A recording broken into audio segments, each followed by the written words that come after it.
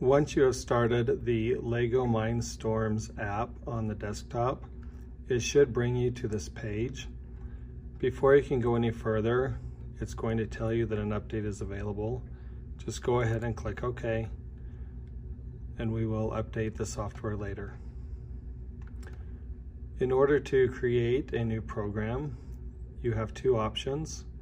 You can either go up to the File menu and select New Project, and then choose the Program option, or more simpler way, press on the plus button. First thing I would do is save your file so that later you can just press save and not have to go through all these steps to save your program. You'll find that at the end of class, you're just going to have the desire to just save the project and not save project as. But the first time you save this, you need to choose Save Project As. Go to this arrow next to this PC and make sure you choose your F drive. Notice at the end it has the F colon. That is where you should save all of your programs. If you don't, in this lab, your program could be deleted at the end of the day when the computers are shut down. That's an automatic feature.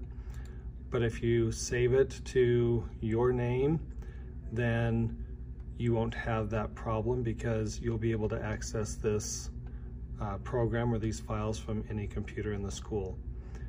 So make sure you select your name and then choose your file name. I would type it as your name.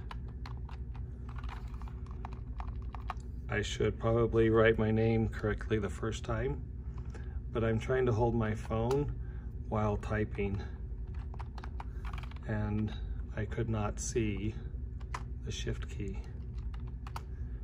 Okay, and go ahead and save it.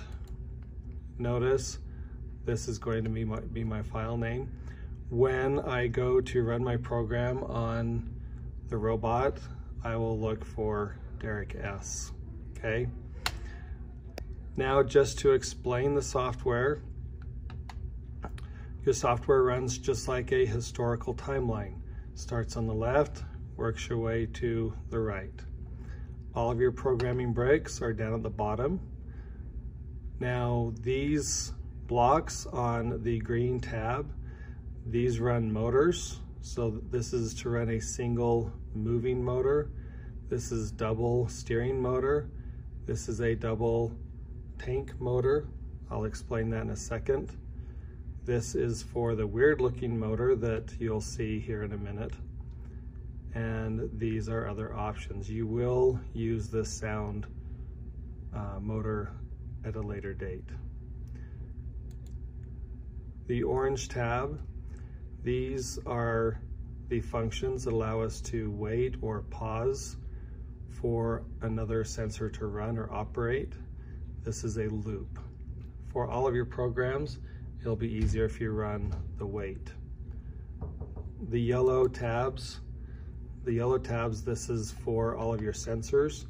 While you can program your sensors using the yellow tab, it will work better if you use this wait command, and I will show you how in just a minute.